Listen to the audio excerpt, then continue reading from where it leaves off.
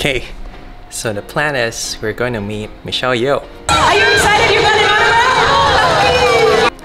autograph? She's just flown into KL, arrived yesterday, and she's doing a meet and greet with the fans at Pavilion Kuala Lumpur. That's just across from where I am right now. I'm going to meet her. I'm going to try to get a photo, maybe even a video with her, together with my homemade Oscar. Hopefully that happens. So the plan is to dress up like business Weymouth, and that's from the movie Everything Everywhere All at Once. This is the role played by Ki Hui Kwan. Normally he's dressed like this dad with the pouch, but in one scene in one universe he is dressed in a business suit. So that's what I'm gonna do.